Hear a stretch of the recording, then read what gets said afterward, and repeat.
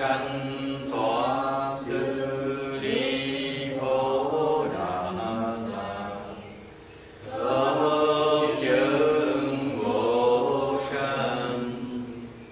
Homage to the blessed, noble, and perfectly enlightened one. Homage to the blessed, noble, and perfectly enlightened one. Nam mô Sa Đan Tô Sư Chê Đô Ye Ơ La Hờ Đi Sa Miao San Phủ Tô Xie. Nam mô Sa Đan Tô Sư Chê Đô Ye Ơ La Hờ Đi Sa Miao San Phủ Tô Xie. Nam mô Đắc Đắc Tha Tô Ya Đa Ya A La Ha Đế Tam Miệu Tam Bồ Đà Tọa. Nam mô Đắc Đắc Tha Tô Ya Đa Ya A La Đế Tam Miệu Tam Bồ Đà Tọa. The unsurpassed, profound, subtle, and wonderful Dharma in 100,000 million aeons is difficult to encounter. Now that I've come to receive and hold it within my sight and hearing, I vow to fathom the best come one's true and actual meaning. Wu shang shen shen wei miao fa bai jian huan jian an zao yu wo jin jian wen de shou chi yan jie ru lai zhen shi yi. O Buddhas and Bodhisattvas, erstwhile Bodhisattva, Venerable Shenhua, Venerable Bhikshunis, all good known advisors of Amitabha. Amitabha. 诸佛菩萨、地藏菩萨、师父上人、各位比丘尼、各位善知识，阿弥陀佛。Chư Phật Bồ Tát, kính thưa Địa Tạng Bồ Tát, kính thưa Hòa Thượng Tiến Hóa, kính thưa quý sư cô và quý thiện tri thức A Di Đà Phật.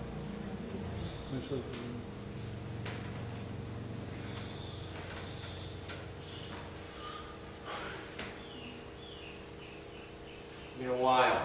Seems like a long time spoken this particular sutra. Lâu quá mà không nói kinh Địa Tạng. Coming to an end of it, hopefully within a few weeks or a few months. Few years. A few years, depending on how many questions you ask. The screen's not. Yeah, good night.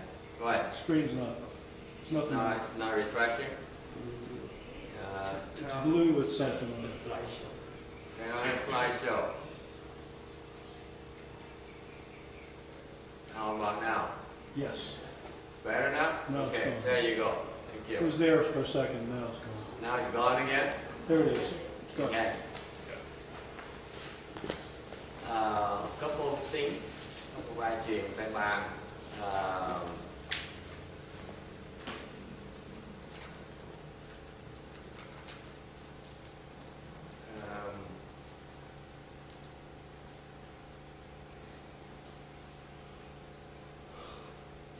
What is it?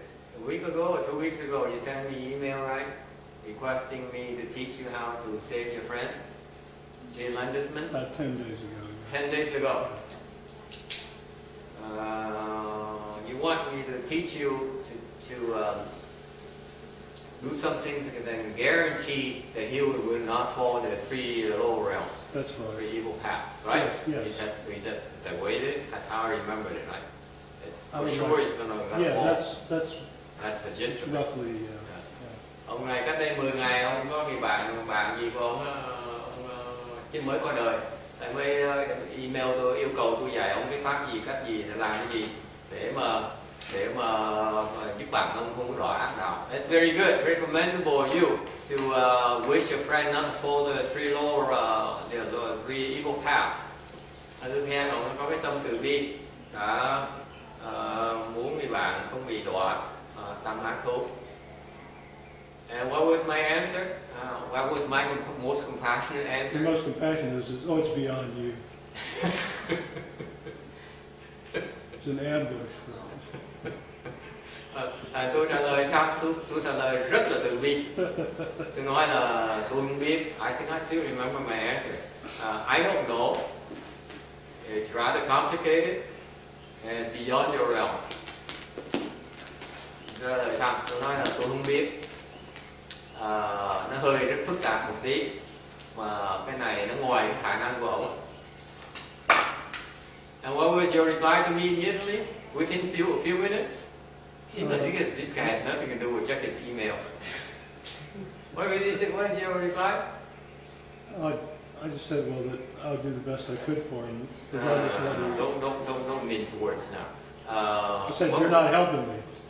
So that's not helpful. That's right. No, was indignant. He said, that's not helpful. What about your compassion? That's my editorial comment. Ông trả lời tôi thấy như vậy đâu có giúp gì đâu. Tôi nói cách khác là cái lòng từ bi thầy ở đâu vậy? And what happened? I said I'd do what I could for him, even though he doesn't deserve it. Oh, anyway, so I ignore you for the rest because you offended me. Too bad. Tôi làm lơ, tôi không thèm nói thôi. Let me explain to you. Okay. Recently, the mother of someone who comes to the temple for the last several years to help out with the computers, whether it's day or night, whatever time of the day or whatever time of the night, had a problem, they call it, this person comes. Okay? And his mother passed away. And Liam, and that old Vikshuni right there, whose level is higher than yours, both of them went to the funeral home and recited for 8 hours straight.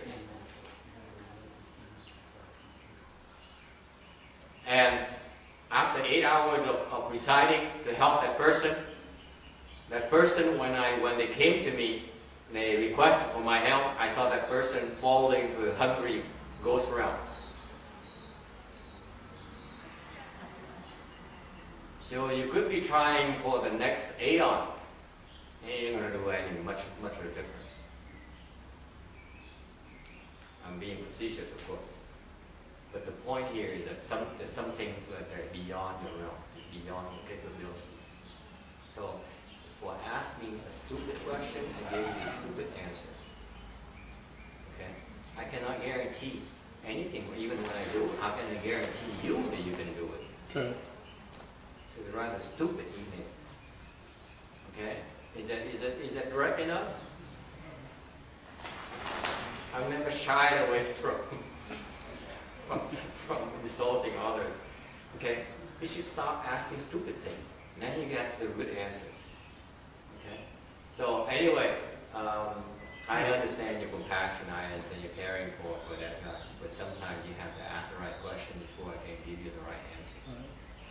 Make sense? Well, you're saying that it's just useless for me to do the Restore Dharma program? It's not...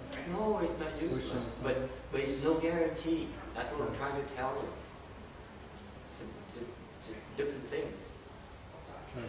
How can you ask for guarantee? I can't guarantee you anything. Well, I do, I can't, but I don't. Why should I? What's in it for me to guarantee you anything? Explain that to me. It's bad enough. It's bad enough. I give you a hand. I help you out. You guys don't even know what I have to go through to help you out. Why should I guarantee you on top? Give you any kind of guarantee on top of it? I would be totally stupid, wouldn't it? Okay. Okay. Anyway, ông lẩm cẩm già lẩm cẩm. Ông bắt tôi phải hứa với ông đó, là dạy ông làm cái gì để mà giúp bạn không khỏi bị đọa. Tôi làm tôi chưa dám hứa cái gì muốn gì mà tôi hứa cho cái gì làm được. Không có dạy như vậy. Anyway, any questions about that? Có ai thắc mắc gì không? All right. There's a Dharma. It's funny that what happened is Randy here, or he just dropped in and out? In and out. Yeah, because I wanted to talk about this at lunchtime, but I decided to wait because I saw that 3 of my boys were in the lunchroom. Therefore, I had to wait. And now my 4th boy is here. My 5th boy is here as well. Rồi lúc đợi như vậy có 2 người ông khác tới nữa. So there's a question this morning. There's a very important question, and I wanted to address it because Hằng Liang rushed me, so I couldn't give you a full answer. Now I thought more about it. I will give a different answer. This is the nature of the question this morning. We went to San Jose last weekend, and Janice was accosted by two young and handsome boys, as she put it. And they confused her, the heck out of her, and asked her, I don't believe what this monk is saying. What do you think? They're with Jim Kung Dharma Master Jim Kung, the very famous Pure Land monk.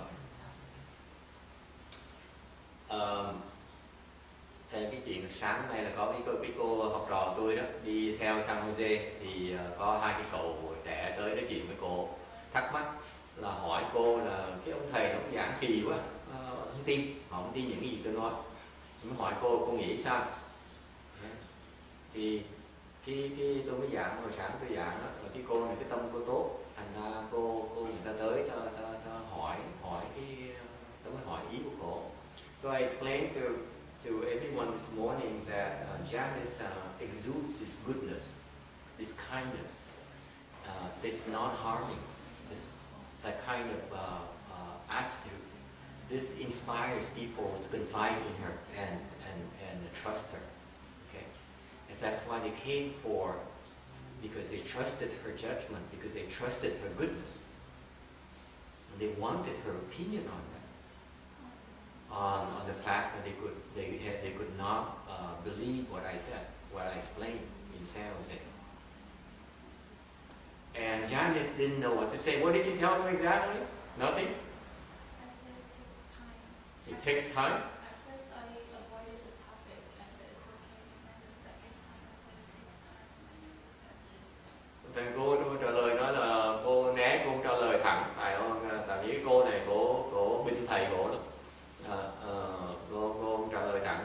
Xong cô nói là phải cần thì giờ mới hiểu được, mới tin được. And I explained to you, I want you to understand this Dharma. Where's Randy? This is what he needs to hear. Randy. He's painting, he's working. Okay, let him work. He can listen to the lecture later. He will listen to the lecture later. Yeah, let him work. See, I told you. The people who listen to the lecture and some people have to work. Okay? No, leave him alone. It's okay. It's okay. The paint dries. He can't stop now. So it's understandable. It's all right. He'll listen to the lecture tape later.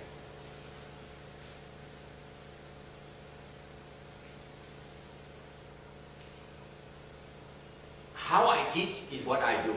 I don't have to explain to you. But you are different. Tôi dạy tôi làm gì là chuyện của tôi. Tôi không thể nào giảng với quý vị được. Nhưng nếu cái chuyện quý vị có cái nhiệm vụ quý vị là khác. Your job is different from mine. No. If I choose to push people away, I choose to offend people. That's what I do. Okay. But your job is not like that. Chuyện mà tôi bốc đồng hay là tôi cọc hay là tôi đuổi người này hay là làm khó người làm dễ người khác là chuyện của tôi làm, không phải chuyện quý vị. Còn cái việc nhiệm vụ quý vị là khác. Okay. Nhiệm vụ quý vị là phải như cái cô kia kìa. Your job when you accompany me or when you meet with other people is along the line of Janice, what I was explaining about. Your job is to practice kindness and compassion. Cái việc quý vị làm á, cái nhiệm vụ quý vị á là tu cái pháp từ bi.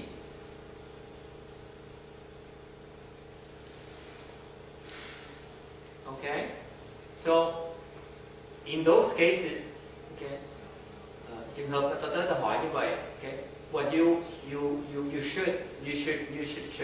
should show more compassion and kindness instead of trying to prove anything. Thành khi ta hỏi như vậy á, quý vị đừng có lo đúng mà là lo sai. Okay, you don't have to worry about me losing face. Đừng có lo tôi sợ mất mặt tôi, hoặc là mất Phật tử. Okay. Mà quý vị chỉ lo về cái tâm từ bi của quý vị. You only have to concentrate on your kindness and compassion. This is what you do. It's a test your kindness and compassion. Đó là một cái thử thách của cái lòng từ bi của quý vị.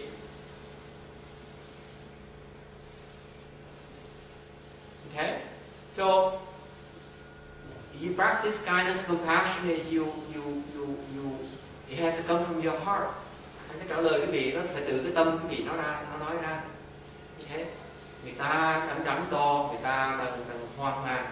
See, these people are confused. These people are skeptical. They're suffering. Have little kindness, have little compassion. Họ thấy cái khổ của họ, thấy cái nghi vấn của họ, để thông cảm cho họ, để có cái lòng từ bi đó. Okay? Any question? Ai thắc mắc về chuyện này không? Là sao? Thầy,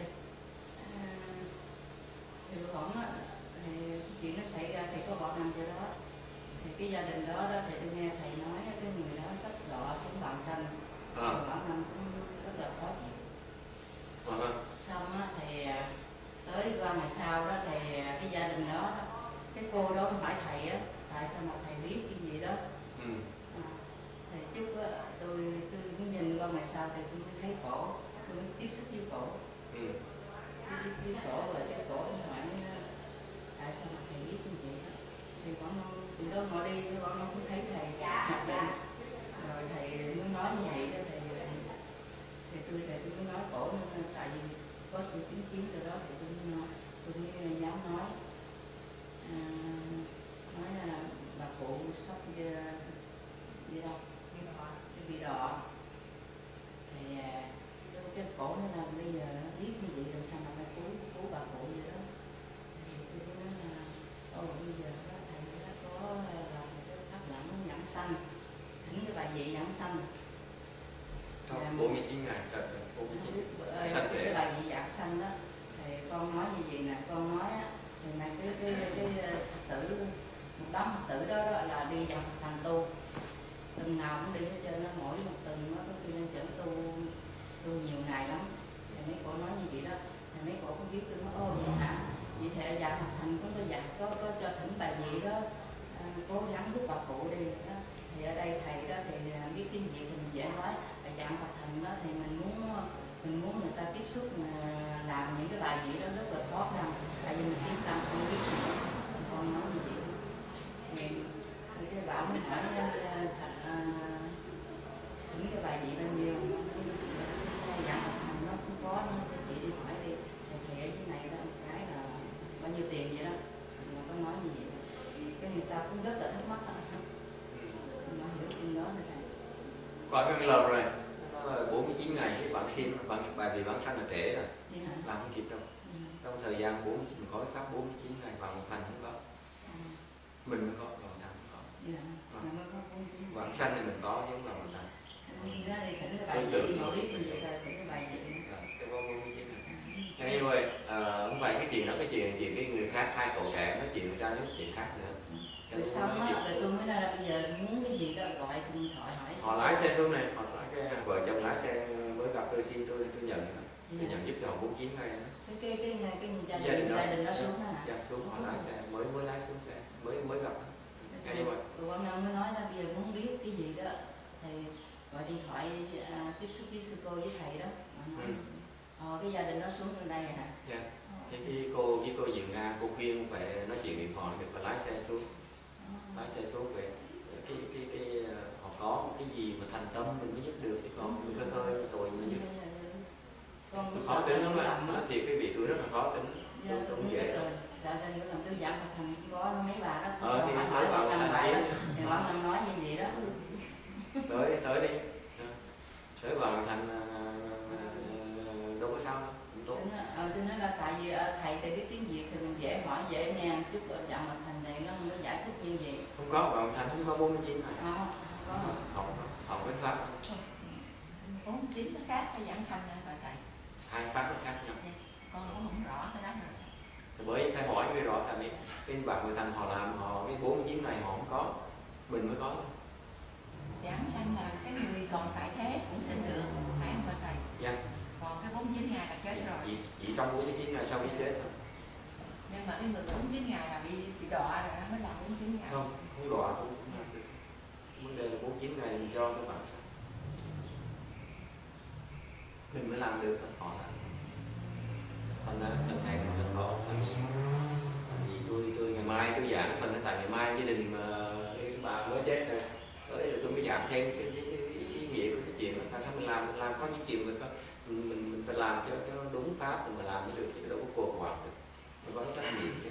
Khi cái pháp nó ban cho mình có cái trách nhiệm phải làm theo đúng cái pháp, chứ đâu có làm bậy làm bạ. Kính bạch thầy, bởi vì cái đó cái của thầy, được pháp của thầy nó lạ, thành ra không phải mình người ta hỏi đâu, có nhiều người cũng hỏi. Bởi vậy. Dạ, nhiều người cũng hỏi. Mai tôi dạy cho biết, tôi có dễ dàng, không có dễ dàng gặp được cái pháp này. Cực kỳ khó. Vậy đó. Họ hỏi thì sao mà thầy biết? Hỏi tôi không giảng nữa chứ đừng nói chuyện hỏi. Họ nói mỗi người có một cái tâm linh khác nhau. Okay, anyway, thôi nói chuyện này ai nói không you get inside. But what I'm getting back, I want to get back is the kindness and compassion. Tôi nói về cái pháp là cái pháp từ, cái pháp bất bi. See, they confused about that. You have to realize that Jin Kung never taught them about the Pure Land Dharma. They clearly don't understand anything about Pure Land Dharma. They only recite the Buddha's name. That's all they do. Cái nhóm bên kia, nhóm tịnh không á, là họ chỉ niệm Phật thôi, họ không biết gì cái pháp tịnh độ hết. They have no clue what we're talking about. Là nó từ đó bên kia họ không biết gì về cái 49 ngày, không biết gì về cái bài vị bản sanh, không biết gì về cái công phu niệm Phật này. Trình độ họ sơ sài quá. Cái nhóm thấy một vài người mà tịnh công, cái nhóm tịnh công nó tới, nó qua, nó tò mò, nó qua mình cái gì tụi nó công phu nó thấp quá thấp. Thành ra mình thấy tội, thấy tụi nó tội, thành ra mình phải có cái phát cái lòng từ bi một cái, nói sơ cho nó biết. So I see Jin Kung's. I don't mind mentioning his name because I'm not impressed. His dharma he's not training his people right. He's people. I saw his the kung fu. I've been to Jin Kung's dharma assemblies. I saw the people there. I don't see them have any kung fu whatsoever. They have no training dharma. Just like Thomas's Zen temple. I've been to so many Zen temples. They have no training dharma whatsoever. So low. I'm sorry. Okay? I'm very blunt. As you know by now. Either I'll piss you off, you leave, or you're stupid enough to hang around to get offended, to get insulted. It's your choice. But Jin Kung's dharma is way too low. It's for people who, they recite Buddha's name for the next 50 years. They ain't going to make any difference. Period. So they talk nonsense. They teach nonsense. Anyway, I don't mind telling you that because I'm gonna intersect with them anyway. And this is San Jose is one of the strips where people come and take a look at our dharma, and they have no clues why there's a 49-day, why is a rebirth dharma, why we recite certain mantras at different times. I mean, there's a dharma behind it. It's a lot more involved than you think. And if you think Pure Land Dharma is only reciting Buddha's name and hope for rebirth one of these times down the road, it's not Mahayana Pure Land. Cái cách mà biết tịnh không, cái họ mà dạy cái tịnh độ của họ, cái pháp đó là pháp tịnh độ đại thừa. What he teaching is not Mahayana Pure Land. It's not Pure Land Mahayana. Very far from it. So that's why they're very poor. Cái nhóm đó cái pháp nghèo vậy sợ, không nói gì hết. Okay? So, Janice, in the future, if people ask you like that, I'd like you to think more in the lines of inspiring confidence to them by sharing a little bit of what you know. Okay? Because they're crying, they're begging for some reassurance from you, and you didn't give it to them. It's a lack of wisdom right there. You may have some clarity of mind, but you lack the skills to help others. Okay? So, in the future, you could reach back to your own experience. You talk about the fact that you used to drive 2 hours each way to the temple on the weekend. Okay, for a few years now to learn, and you found out that learning the Dharma from me help reduce your anger, help make you a better person, improve your health. For the last 3 years, you have yet to find a single time where I look in your face and lie to you. Not yet. Okay? That's what you can tell them.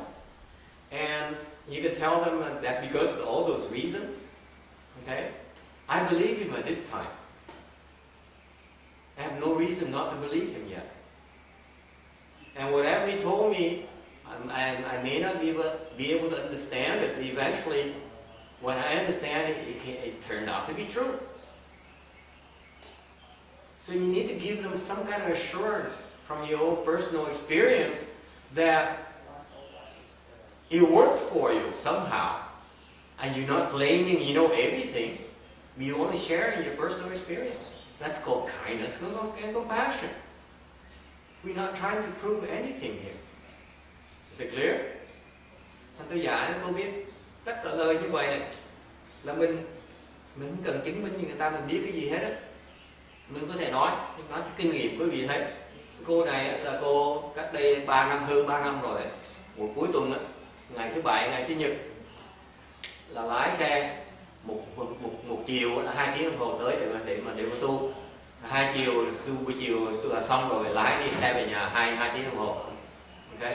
Thì sau tu thời gian như vậy thì cái cô tánh nóng càng ngày nó càng hết, cái huệ càng ngày càng phát ra, sức khỏe càng ngày nó càng khỏe lên. Ok. Mà cô 3 năm vừa rồi cô chưa khám phá được lần nào cả, mà tôi nhìn mặt cô tôi nó láo rồi. Tôi chưa có gì cô 3 năm rồi, mới 3 năm còn nhiều không biết, trong tương lai mình không biết được. Nhưng điều á, những cái mà cô hiểu được, không hiểu được á, thì từ từ cô sẽ thấy là nó đúng. Thành cái mình nói đó, tôi muốn nhấn mạnh là như vậy nè. Người ta đang đau khổ, người ta đang hoang mang, người ta đang thắc mắc, người ta đang băn khoăn. Thì mình giúp đỡ ra với cái tâm từ bi, mình chỉ nói người ta biết, rồi mình không dám đừng nói thẳng nhận quả quyết cái gì hết. Mình chỉ nói những gì mình thấy được thôi là đủ rồi. Chứ vì không cần chứng minh cái gì hết.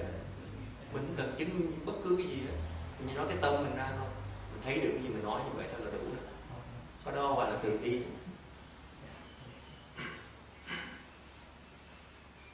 Chứ đâu cần đúng quan trọng. Đúng làm cái gì? Có thấy không? Mình chỉ muốn cái tâm mình giúp người ta là được rồi, thành sư bà là đúng.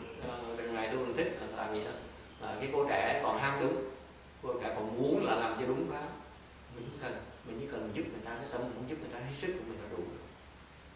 Đồng ý không? Đúng cái duyên người ta, đâu phải cái duyên của mình chịu thôi. Mình giúp đúng là người ta nghĩ là mình sai mình cũng chịu thôi. Không cần, không quan trọng. Quan trọng cái tâm mình xét cái tâm mình muốn làm cái gì. Mình muốn giúp người ta tại vì mình muốn làm lợi cho mình, muốn làm lợi cho người ta. Đó là cái quan trọng nhất, mình phải thử xét trước. Ok.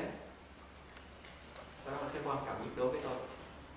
Còn mình có thành công chuyện nhiều khi mình không có được cái tự chủ đó. What I stress is that the Dharma of kindness and compassion is not about being right or about succeeding in what we do. We try our best. Sometimes it works, sometimes it doesn't. And sometimes we're right, sometimes we're wrong. What matters to me is that the mindset behind your action is that to benefit yourself or to benefit others. Is to prove that you're right or someone else is wrong. It's never in that intention. What matters to me is the purport of your actions. You're trying to help.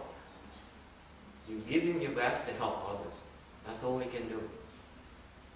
Okay? Out of kindness, out of compassion. That's what matters. It's not about being better than someone else or being right or being wrong. It's irrelevant. What matters is trying your best to help others. That's all. That's all that matters. So that's why I make fun of you, Mr. Singer. But You try to help, okay? And if you didn't try to help, I wouldn't bother explaining to you this way today. Does it make sense? Yes. Because when I explain to you this way, and in the future you try to help, you know how to do a little bit better next time around. But I don't explain it to you, okay? Then you keep on making the same mistake, and you can't improve. You cannot help anyone. Wait a minute, but you haven't said anything to help yet. I give up!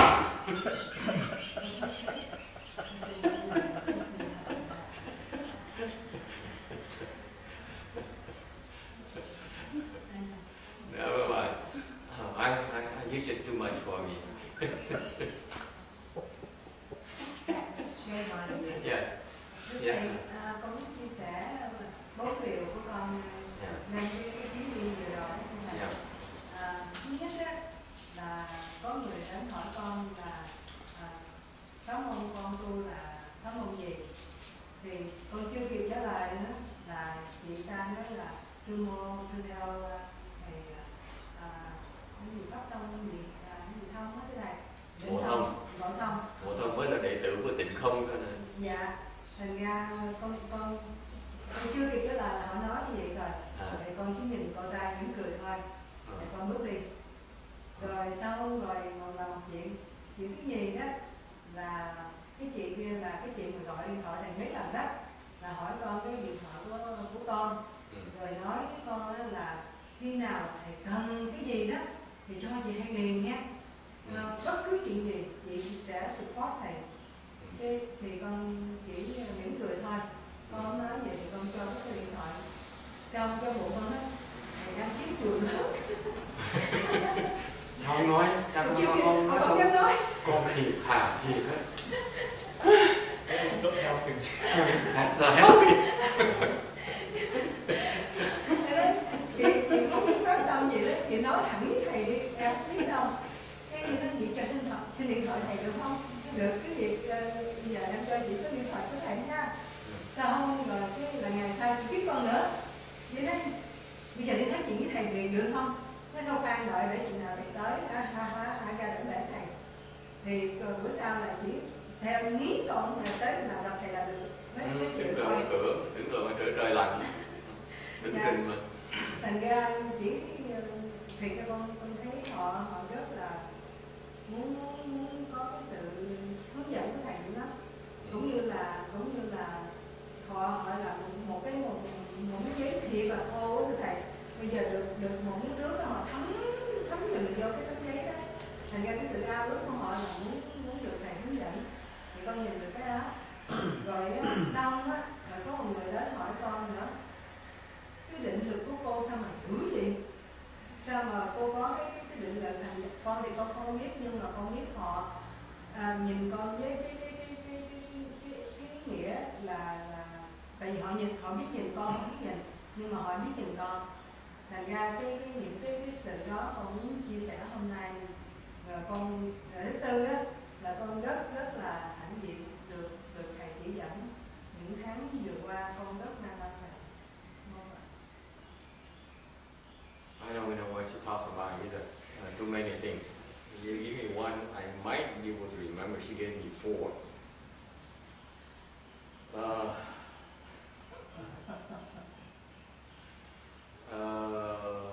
I'm not sure. What's number 1 again?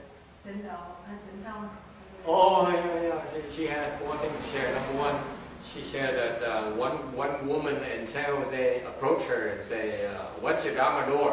Before she had a chance to answer, she says, "I'm a follower of Ngộ Thông, which is the disciple of Jin Kung." Okay, even lower level. So Lan never said anything. What's number 2? Number 2 is she approached me saying that. Oh yeah, Yu Nga. Yeah, the leader of that group approached her and told her that she would support me. Just tell her if I ever needed anything, tell her, and you make sure Lan tells her so that she will support me all the way. And Lan said, he never said anything, but she thought he's looking for a bigger temple. so I said, "Lie, you should have told her immediately. You're not helping."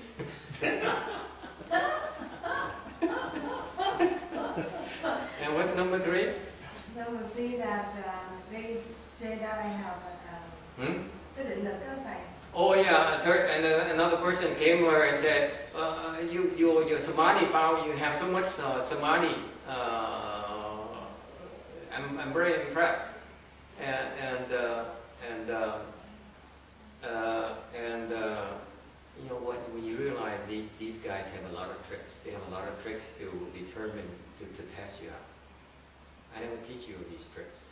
And the Vietnamese have a lot of tricks, especially these people who go from master to temple, master to master. They test the masters constantly to see if the master is stronger than they are. They test me to find out I'm so much weaker than they are. You didn't wait for the temple, that's why. So they walk away so disappointed. This monks is all talk. But anyway, so they tested Lan. They were very impressed with her samadhi power. Because Lan's samadhi power is even Lan is about the same as Mo Tong, the other monk. So anyway, so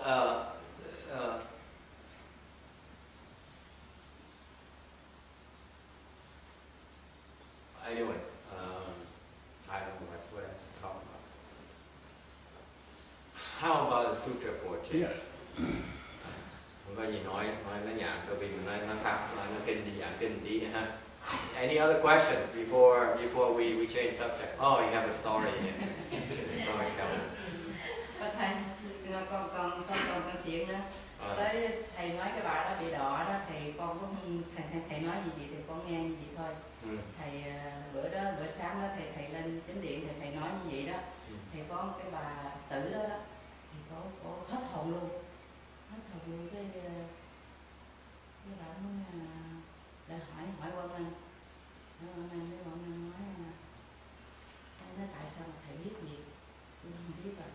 Mà cái bà cụ này cô có biết không? Nó biết. Lúc trong mà bảo qua đời đó thì bà có đi hộ niệm là đông lắm, đến hộ niệm đông lắm. Xong á mà bà chết, mà bà cái chân á, từ khúc dưới nó nóng. Thì bà kể như vậy đó. Tại sao mà thầy biết thì tôi không biết đâu ạ. Chỉ chân là đầu gối. Từ cái bụng nó nóng tới dưới chân luôn á. Thì bà nghe cái hết hồn á, thì bà không biết nghe ta nói qua cái câu chuyện gì đó, thì bà mới hỏi tại sao mà thầy biết gì, nó không biết được. Cái tôi nói là tôi mới hỏi trở về, cô biết cái bà này không? Nó biết. Lúc trong mà tại Phật tử trong đáp nó bà cụ này với cái bà này là Trong nhóm hả? Nhóm đó rồi cái bà này qua đời đó, thì bà đi tụng niệm cũng tâm lắm, bà này cũng làm cũng ấy đó. Đó thì anh nói như vậy đó. Xong cái bọn mình nói là cái bà nói là Nói cái bà đó nó có nhiều đó, cái buổi lễ rồi. có cái buổi lễ. Biết là thầy làm sao biết? Tại sao mà thầy biết vậy đó? Biết được cái chuyện đó. Thì tôi mới hỏi về bà như vậy, bà nói là lúc trong bà qua đời đó thì bà chỉ có đi hộ niệm, thì nói bà cái chân nó nóng từ cái bụng mà nóng. Không biết là mình đâu có hỏi cái dài vậy. Nó có bệnh đến 7 năm. 7 năm. 3 năm nặng lắm mà 3 năm. More information. That woman who passed away and recently passed away and for the animal realm, she's been sick for 7 years now. And again, this is the peaceful dharma they have out there. Because for 7 years, she's been tormented for 7 years.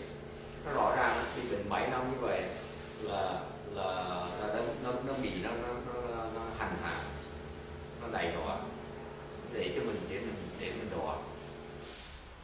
Mà không có cái pháp nào gỡ, chịu khổ 7 năm trời khi mà chết rồi đương nhiên sẽ đọa. So she's been tormented for 7 years now. So they prepare her to fall to a lower realm. Clearly.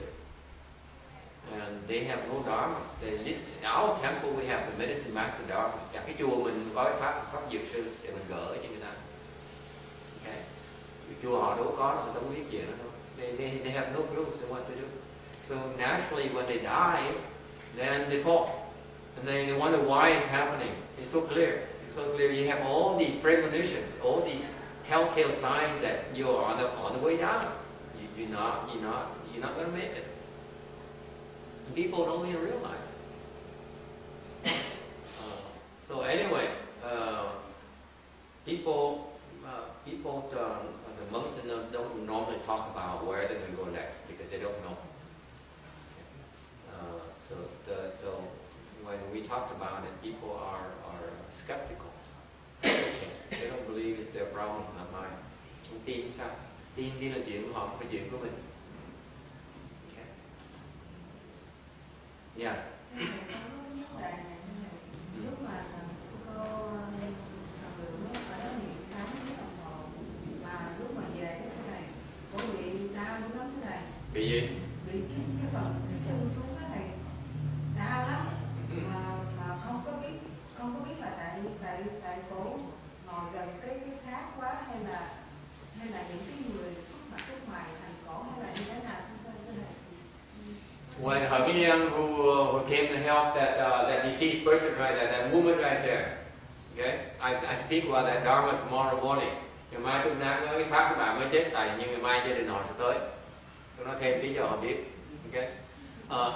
So I on purpose I held back this morning's Dharma because I want to wait till tomorrow to explain it more because they have 50 people there and I'm educating slowly, a little bit each time. Anyway, that woman there passed away and Heng Liang and this nun here came and resided for 8 days for her, 8 hours straight for her. And when Heng Liang came back, her legs were in great pain. So the question is it from the recitation or what happened?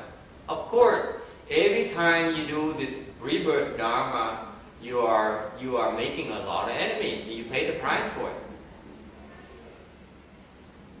Đương nhiên là vì ta mình can thiệp vào cái chuyện đó, là cái chuyện vãng sanh người ta, thì đương nhiên mình sẽ bị người ta đánh trả lại. Đó cái gì là cái bi tưởng giúp người ta vãng sanh là chuyện chơi nữa, chuyện sanh tử, chuyện cực kỳ khó. Don't think the rebirth is something casual. It's a lot of hardship and difficulties. So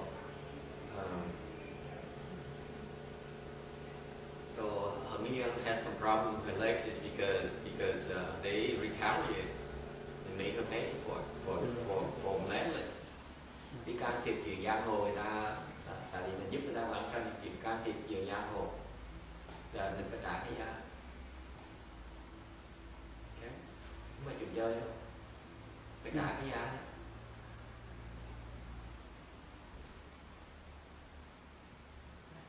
You're surprised to pay.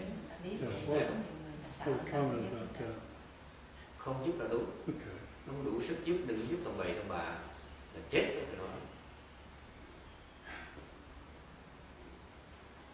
So he said, the way I speak, then people would be afraid to help others. Of course, you should be afraid to help others.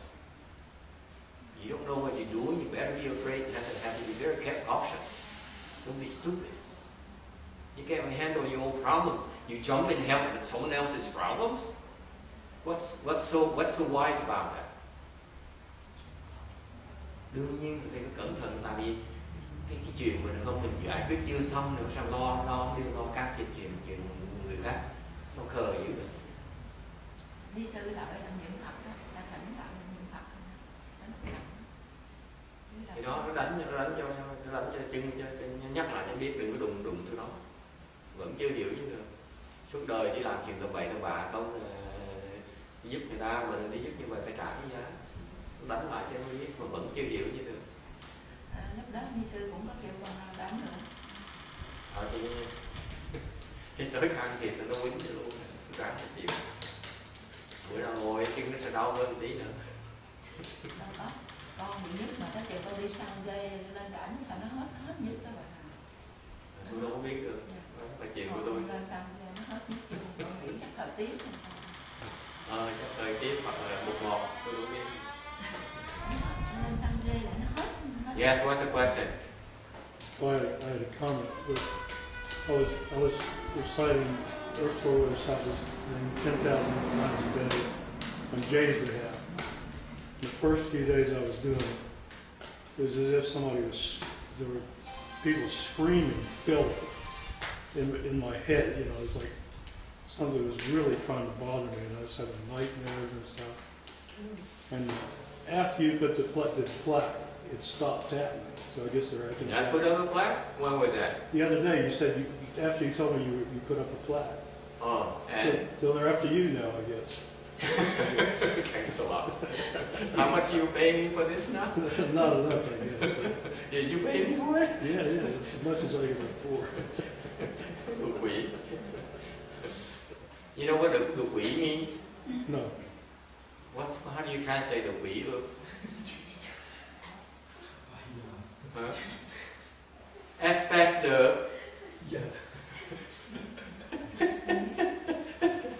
Asbestos. Asbestos. No.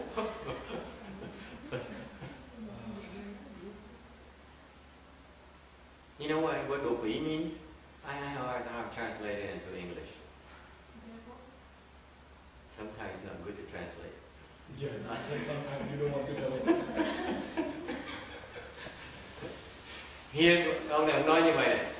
Ông nói cái bạn ông mới qua đời đó, ông niệm cái danh hiệu ngài Địa Tạng Bồ Tát một vạn biến mỗi ngày từ khi ông đến chết. Mỗi lần ông niệm như vậy thì trong tai ông á, ông nghe ai la hét chửi bới nói chuyện tung tiểu trong đầu ông á. Lần nào ông thì cũng bị như vậy. Cái sau rồi khi mà ông khôn ông kêu tôi cầu cứu, ông bảo để tôi làm cái bài vị bán sanh 1 tháng với bạn ông. Thì ông niệm Địa Tạng Bồ Tát không có bị gì nữa hết. Thì tôi mới nói đồ quỷ. Không phải ông trả tiền chưa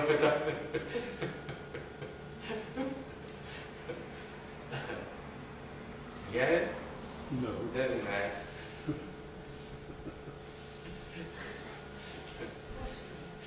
Trust me, the money is worth it. Trust me, it ain't worth it. And you come from my perspective, I don't care what you do, whatever you say, it ain't worth it.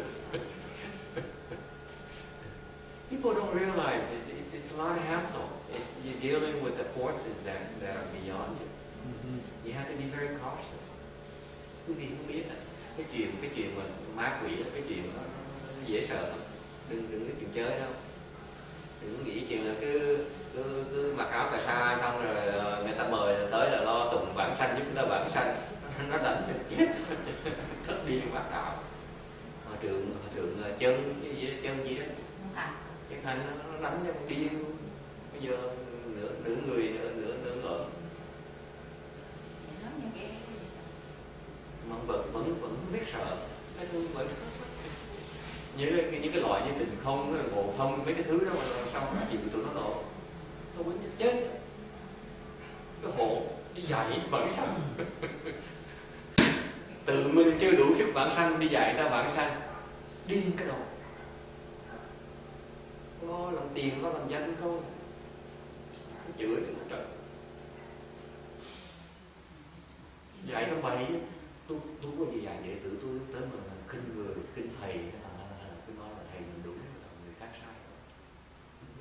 Kiếm thầy cái tâm là biết, tâm biết khiêm tốn, tâm biết tòng sư, tâm biết cầu thầy, cầu đạo, không biết người ta mới dạy. Khổ, tới nó nói, ông đừng nói không đúng gì, tôi nói nó khác thầy, tôi nói sai. Khổ. Tôi chửi gì sợ, những người khác.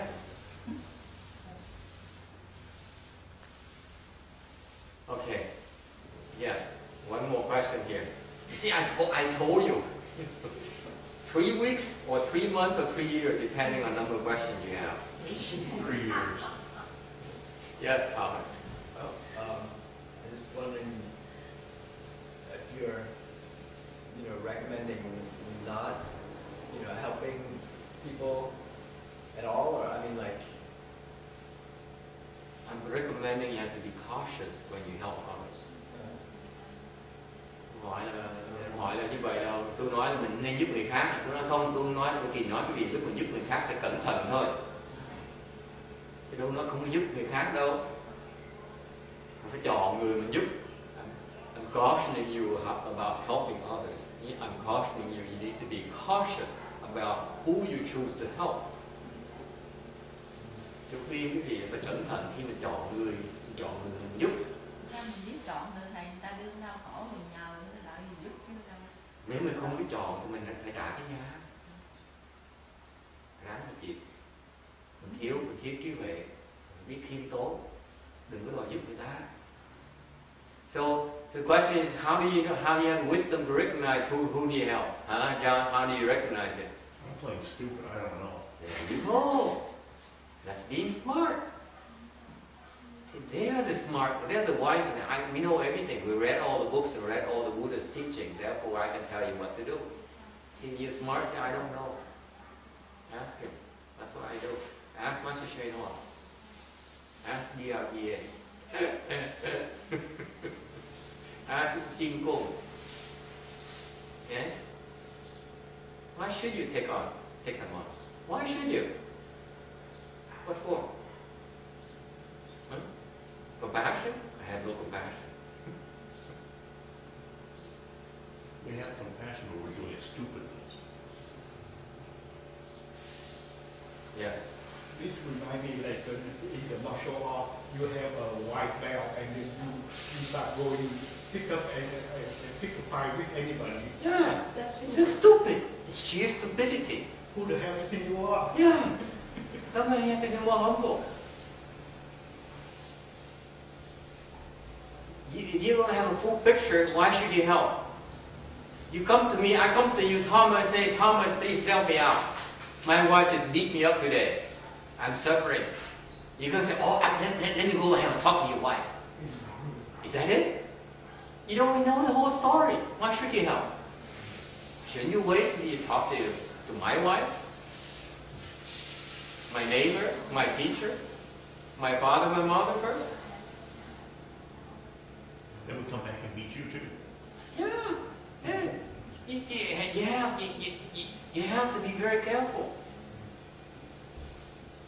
If you don't have the full picture, you don't even know the consequences of your action. Are you really helping? Or are you causing problems? Case in point. Let me translate in Vietnamese. This is very important. I want you to understand this.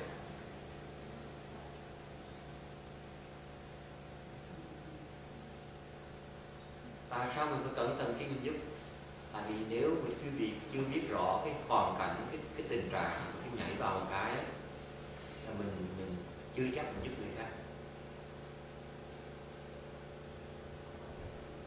Mình chưa đủ sức mình có đòi giúp người ta. Mình cứ nghĩ rằng mình chưa đủ sức, thiệt sự mình đang giúp mình đang hại người ta.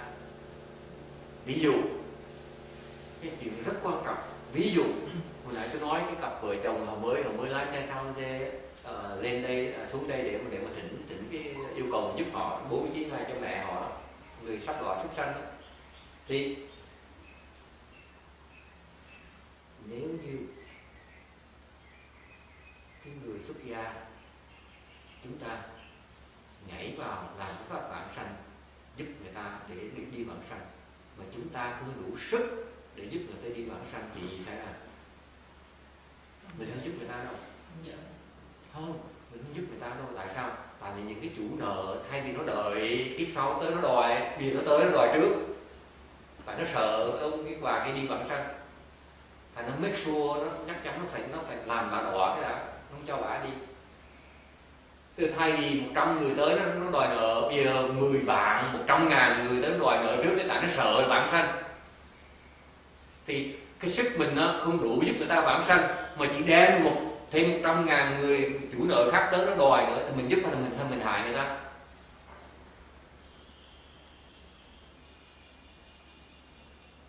Cẩn thận cái chuyện đó. Vậy là bây giờ có ai chết kêu lại niệm Phật mình đứng lại nha bà thầy. Nhưng mà con đâu có biết bà nó làm gì mà đi sư kêu đừng tụng đăng nghiêm buổi sáng đó. This is so important.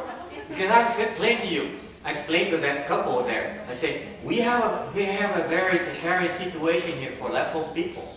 We are requested by people like you to come and do the rebirth dharma. Okay? And if we do not have the ability to help you, yes, we help you a little bit by generating rebirth blessings down the road. Okay? However, for our trying to help you obtain rebirth, your loved one obtain rebirth, okay, it also brings along a lot more trouble for them as well, because now the creditors who thought that they had more time to work at it, they realize that we are trying, the help temple is trying to help you obtain rebirth. Guess what happens? Instead of 100 creditors trying to collect at this point in time, they call each other and say, hey, this guy is going to obtain rebirth pretty soon. Let's go and get him first before he goes.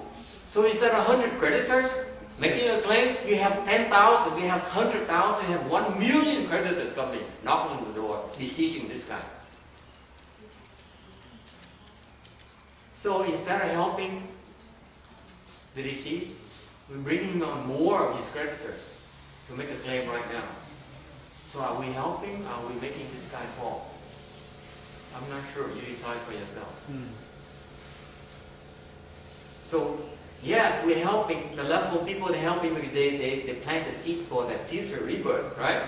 But until it happens, he's going to have to suffer for a long time. That's what happens.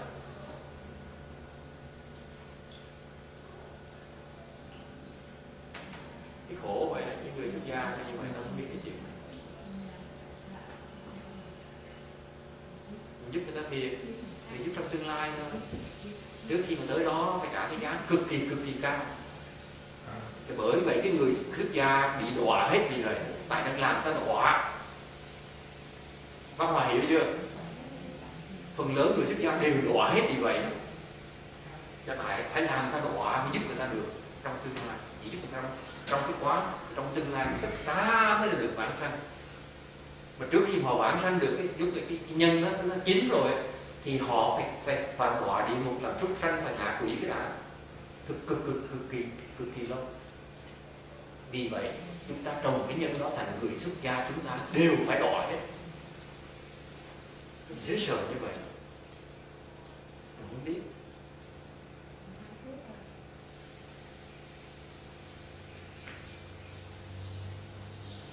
Chuyện là chuyện chớ gì, cái chuyện sanh tử, chuyện cực kỳ trọng đại. Đúng là thầy giờ bà được giảng sanh chưa rồi thầy? Nào? Cái bà nó không phải giúp mình mặt đó. Sẽ giảng sanh như không? Giảng. Mai tôi nói nha. Anyway, so granted that left-home people, when we perform the rebirth dharma, of course we help them obtain rebirth. We plant the seed for their future rebirth. But at the same time, we're causing them to fall as well, most likely. Okay? Because now they have a lot more creditors to deal with. And we can't help them. We cannot fend them off. Just like these two nuns recited for 7 hours straight, 8 hours straight, they couldn't fend off the creditors. She's supposed to fall to the hungry ghost realm. Period. Okay? So when left people help these people, the rebirth dharma, they plant the seeds for a very distant future for the rebirth. But before that happens, they cause these people to fall because they can't fend off all the creditors. See the problem? So they have two effects. Number one, rebirth down the road in the future, very far distant in the future. Before that happened, these people would fall first. Okay? I'm not saying all the time. I'm saying this is extreme cases. The cases where they have prior blessings, now they mature and so on. That's different. I'm talking about on a clean slate, nothing. Okay? Very first time. No 49 day, nothing. No 49 day again. No rebirth, like nothing. Nothing happened before. I'm saying the very first time. Okay, what happened is that you fall. And then you suffer for a long, long time. Then you get out. And then these seeds then somehow mature. Then you obtain rebirth. Very, very, very far away down the road. So what happened is that the rebirth Dhamma, when they executed by left-form people, the majority of them can cause people to fall immediately, because they cannot fend off this overwhelming number of creditors who are making a claim now. Okay? Because of that, left-form people, most of them will fall themselves, because they make others fall. Cause and effect. Yes. We cannot avoid it.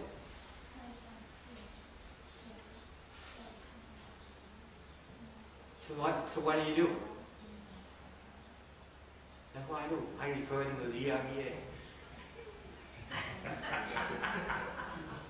Mình làm cái gì bây giờ? Mình giới thiệu cho tới Pháp Phục Thành để họ làm. Hết lỡ rồi. Mình giúp người ta. We're helping them. This is a much smarter way to help them, isn't it? It's much more honest way to help them.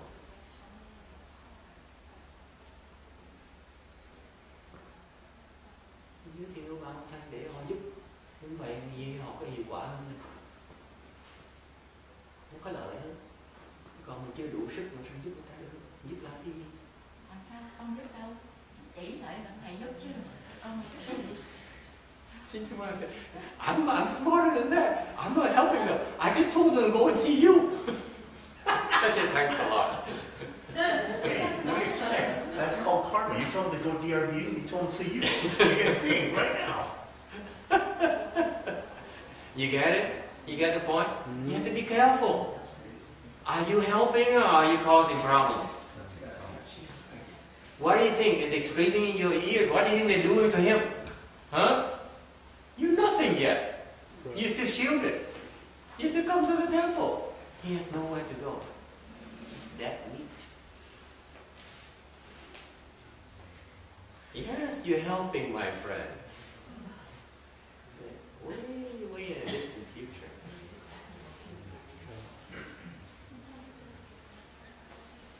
Is it clear? Not to be reasonable. It's beyond you. You help it. As much as you think, as much as you like to. Does it help? Is it clearer? Yeah, I said a little bit more each time. Yes, question. So before I converted to Buddhism, I was very Christian. So when I die, does that mean, and because nobody has any dharma, I'm going to be constantly on the wheel? Yes. I mean, no blessings, nothing essentially, no seeds to mature.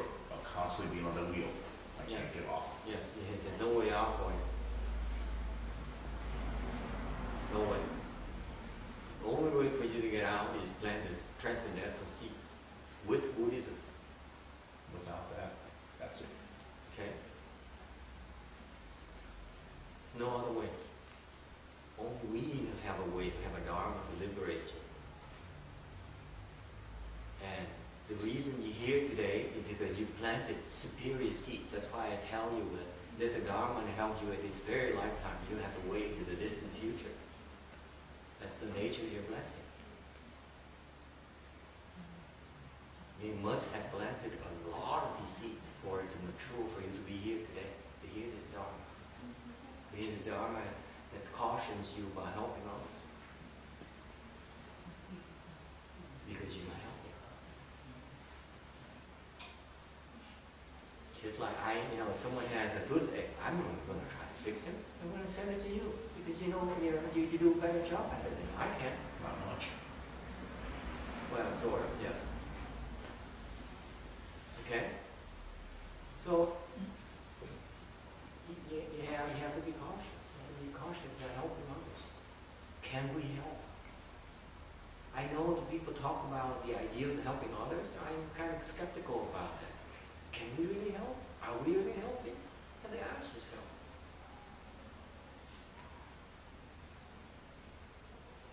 Ta cứ nói tôi mở miệng đã nói như mấy các thầy người các cô khác nói là mình phải có phát cái tâm bồ đề để giúp người khác. Tôi tính tôi là khác, tôi cẩn thận hơn, mình thiệt sự mình giúp mình đã làm vậy đó.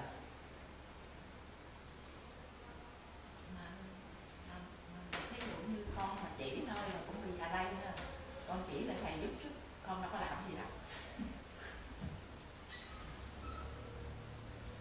Thì khi mà cô chỉ như vậy là cô càng khôn đại như coi bên kia hết, người lạnh hết.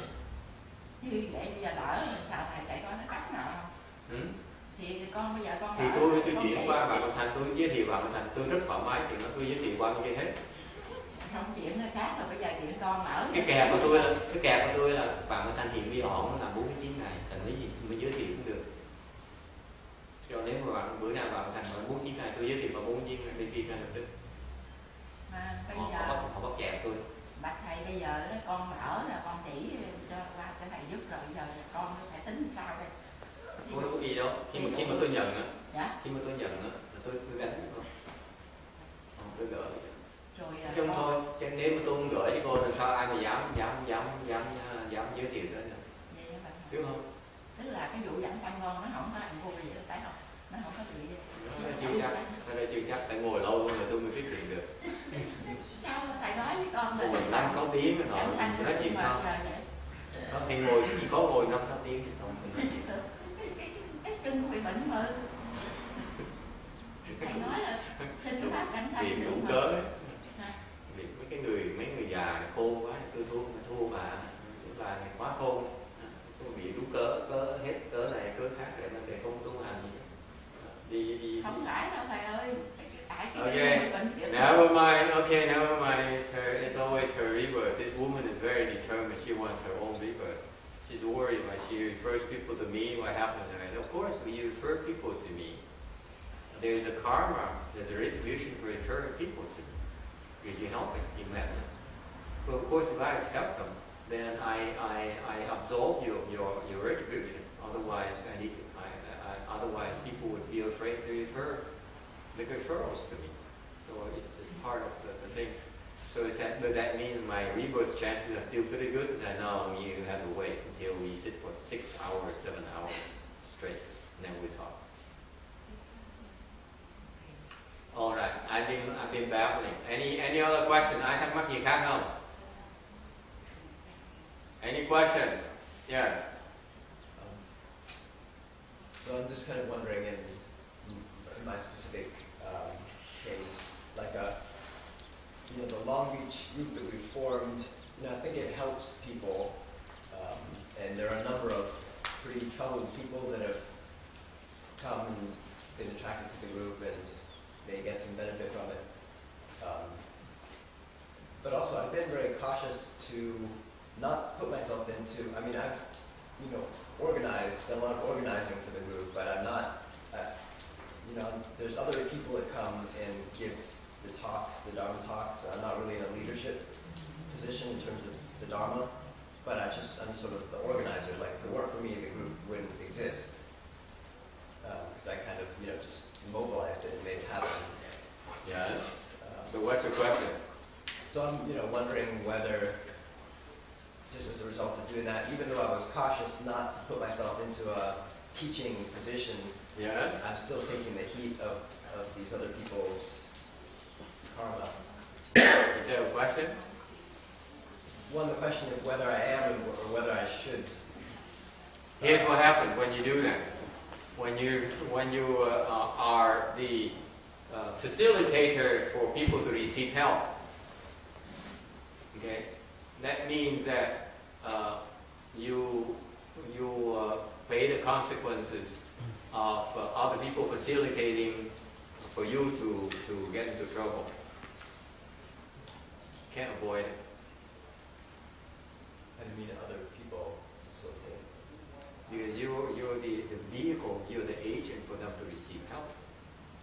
You planted that cause, meaning there's a retribution involved. So I guess concrete question, in my case, I'm just wondering if you recommend that I remove myself more from the situation. I don't know. You asked me for something I can't comment about. typically, if I ask you to do that, suppose I ask you, for example, John referred people to me, okay? That carries some consequences. I need to absorb it from him. That's what I do. Because when I accept the referral, if I don't accept the referral, it's a different story, okay? You must have some skin in the game as well, otherwise it's no fun. But if I accept the referral, then I need to protect him. Because I need to take on the whole chain to protect everyone involved. Okay? That's what a teacher is supposed to do. To give you a chance to cultivate, give you a chance to make progress. I can't comment for your teacher.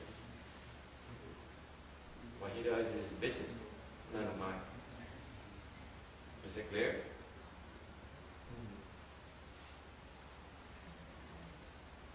Alright. Ông này cũng thắc mắc là ông có người thầy theo ông thầy Nhật đó, ông 10 năm, 20 năm rồi mà bây giờ tin tưởng thành tổ chức cái nhóm thiền ở đằng Long Beach, 10-20 người một tuần tới là buổi thiền, giúp đỡ rất nhiều người. Tôi hỏi cái có cái hậu quả gì? Nhưng mà đương nhiên có hậu quả chứ. Bất cứ mình làm cái chuyện gì tốt phải trả cái giá, chứ đâu có chuyện khơi khơi được. Okay. Như những người, cái ông nhã sĩ đây mà ông giới thiệu người ta tới để giúp đỡ tôi nhận á, nếu tôi không nhận một chuyện khác nha, còn nếu tôi nhận rồi thì tôi phải gỡ cái quả của cái giới thiệu của người ta tới đó. Có chuyện tôi phải làm như vậy, thôi sao người ta dám giới thiệu được nữa, và mình chấp nhận, mình giải quyết hết tất cả vấn đề cho người ta, mình phải bảo vệ cho người ta. Đó là chuyện tôi làm.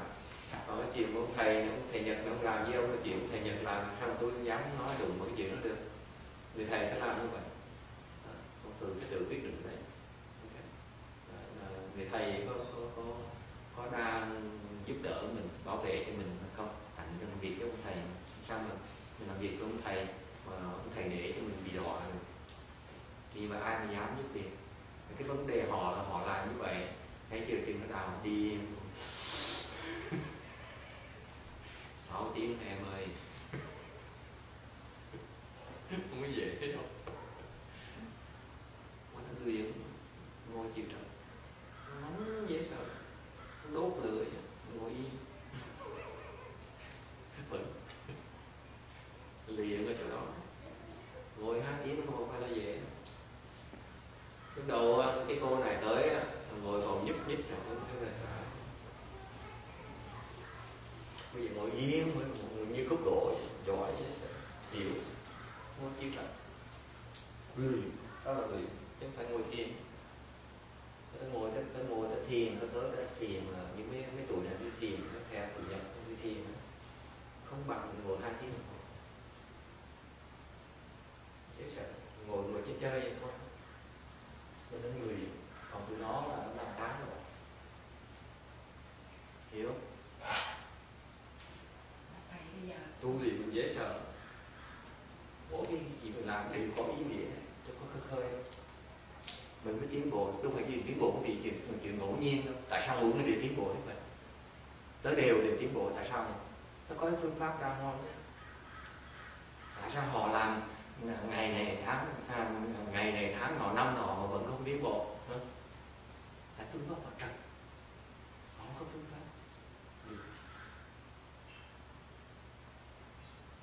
Không niệm Phật ấy. Nó với cái nhóm bên Tịnh Không, đệ tử Tịnh Không. Không có định lực gì đó, quá dở. Niệm Phật không có định lực, niệm Phật làm cái gì? Trật đường.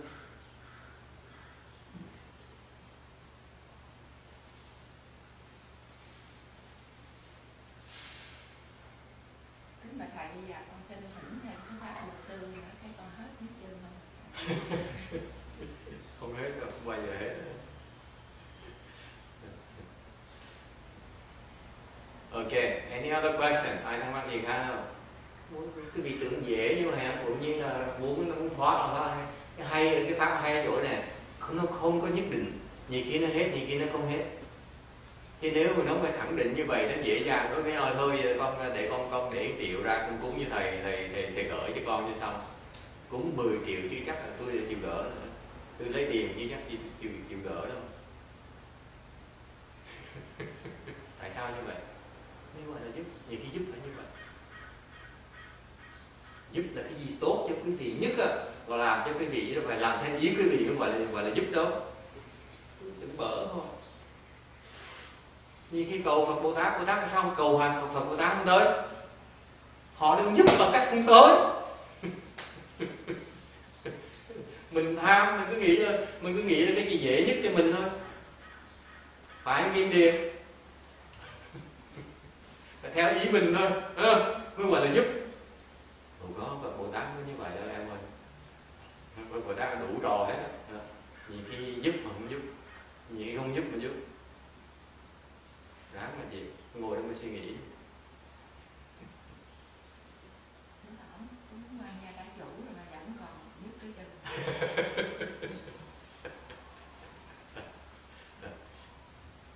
Ráng mà chịu, cứ đòi suy nghĩ, đòi hiểu. She says, can I request some kind of doctor to relieve my leg pain? I said, you can write me a check for $10 million. I will cash it, and the leg pain will not go away. I guarantee you that. I will take the money, but it ain't gonna go away. How is that? What do you think? Does the help has to be in the form that you like? That's better, that has the way you expect it? That's the only one that's called help. Sometimes it's helping by not helping. It's better for you that way.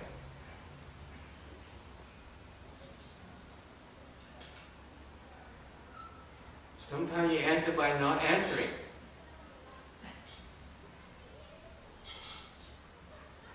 The Buddhas and Bodhisattvas like that. Do not think you call Wan Yin's name, okay, or Medicine Master Buddha's name and he's going to come running immediately. Not all the time, I can assure you of that. Sometimes better than let you suffer before you get it, for you to get it. Otherwise you take them for granted. Every time you do something stupid, hey, Wan Yin, come and help me. So Wan Yin comes and helps you. Turn around, you do the same stupid thing again. So are you helping? You think Wan Yin is helping you then? No, it's not. If he only encourages you to do the same stupid things again, that's not helping. Alright, any other question? Ai thắc mắc gì khác không? I know I have still have questions here. Ngày nay có nhiều người hỏi. Yes, là. Câu hỏi này con rất là phân vân, tại vì có người bà con không biết thầy đó, là khi mà thấy người ta có cái chuyện gì thì mình muốn giúp người ta, thì thầy nói là khi mà giúp người ta phải trả giá. Trả giá thì những cái đó thì con chịu chấp nhận, nhưng mà bây giờ đó thầy là nói là như mình làm như vậy mình không có đủ sức, thì mình như là đi hội niệm như vậy. Thành ra nếu mà đi hội niệm như vậy thì cái chuyện nó sẽ cũng như là như thầy nói là mình không đủ sức, nhưng mà cái chuyện đó thì mình phải nhận lãnh. Thì con không biết là cái nào mình nên phải làm, cái nào mình không nên làm. Và nếu mà đi hội niệm như vậy đó là đi chung, nên đi lúc có thầy, hay là khi mà họ cần cái sự hội niệm của mình thì mình nên đi, mình phát tâm mình đi, mình chấp nhận những cái chuyện gì xảy ra đến cho mình thì mình chấp nhận, tại vì mình muốn giúp. Thành ra con không có biết là nên làm, không nên làm, Now she's confused. So I've been saying that it's okay, if you want to help someone, there's a price to pay.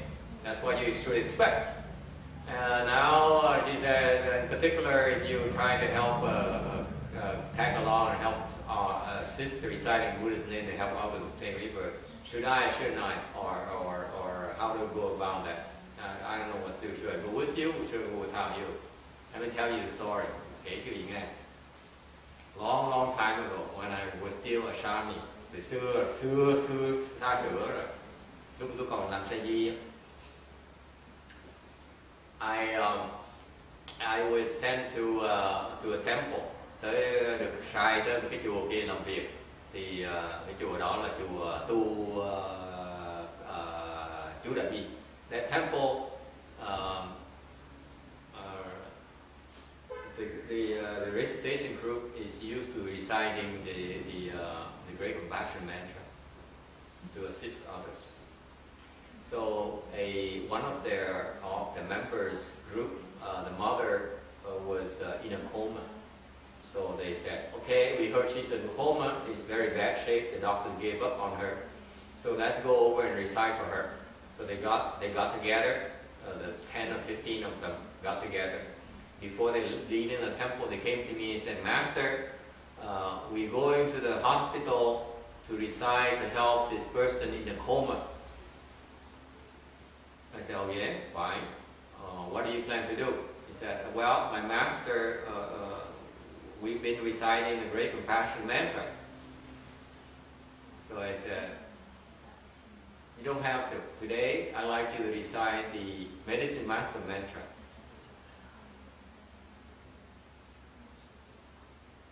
Thì tôi kể cho nghe là lúc mà tôi tới cái chùa kia, lúc tôi làm sa di tới chùa kia thì có nhóm ba ngôi niệm nọ, họ chuyên mua tụng chú Đại Bi để giúp đỡ người ta. Thì một trong những cái thành viên đó là có cái người mẹ bị hôn mê, bác sĩ bỏ tay này. Họ mới họp lại, thì mấy người 20 người họp lại với nhau, tới báo cho tôi biết họp ở chùa, nên nó hẹn nhau ở chùa, xong là báo cho tôi biết là họ sắp tới nhà thương để tụng chú Đại Bi để giúp cái bà này đã bị hôn mê. Tôi mới nói không cần đâu, tới đó chỉ tụng cái dược sư thần chú 118 biến là đủ rồi.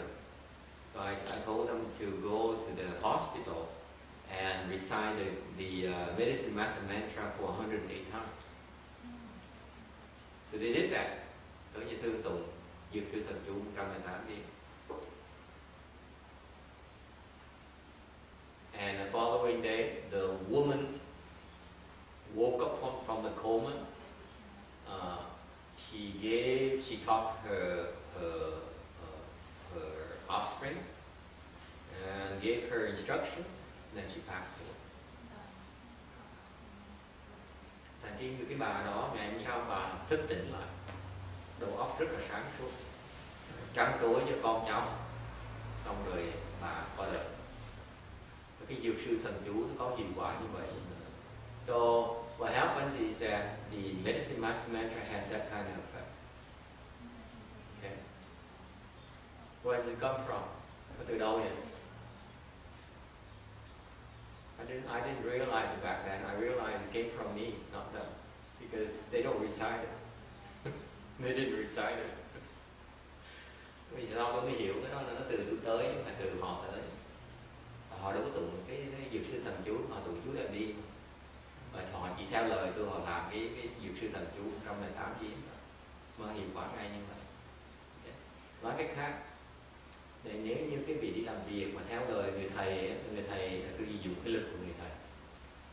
Còn nếu cái vị tự làm đấy là cái vị tự lực. Nếu mà đi theo tôi mà hộ niệm như vậy là cái vị được bảo vệ, làm cho tôi. Còn nếu mà tự động đi tự ý mà làm đó, là cái vị tự túc ráng mà chịu. Nó khác nhau chừng nữa thôi. So I realized that, and now I understand that it came from me, not from that group, because they specialize in the Great Compassion Mantra, not the Medicine Master Mantra. So for them to have practice that fast, okay? Because typically when you're out of a coma, your head is dropping. It takes a while before you recover. Okay? The mental faculties, your head is still unclear. So anyway, my point here is that when you do something because the master asks, okay, then the master is supposed to assume the responsibility, give you the protection. If you choose to do it on your own, then it's your problem. All right?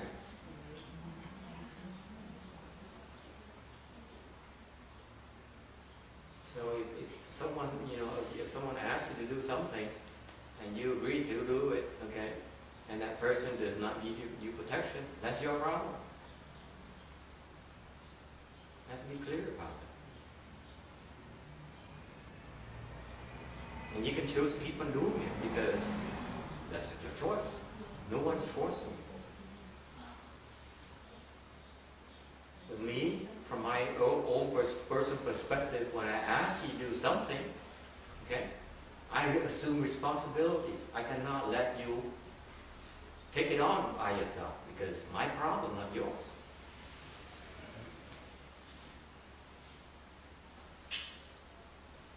Okay? Because if I don't do that, I don't assume responsibility for you, it means I still owe you. You come and collect from me in the future. You become a hungry ghost and come and harass me.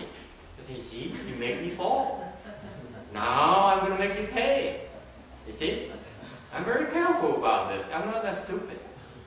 That's why people think I enjoy asking you to do things. No. When I ask you something, I have to think very careful about it. Listen, my goodness. Can I handle this? Is it clear? It's cause and effect. You cannot avoid it.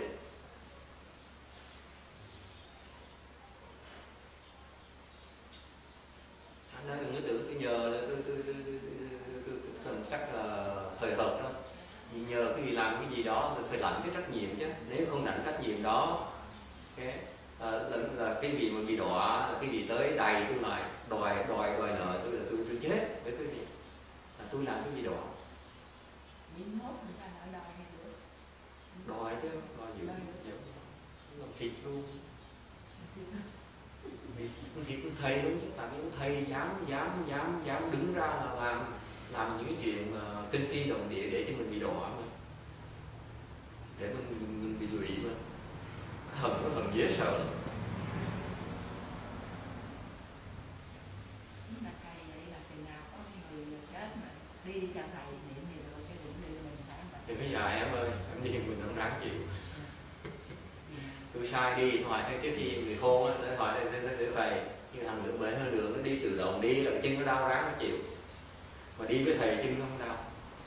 Vậy thì sắp tới là có thầy vậy đó thì đi. Chứ sao mà xin phép ra ngoài nó cứ dài. Thế hỏi thưa thầy, chứ con đi được không?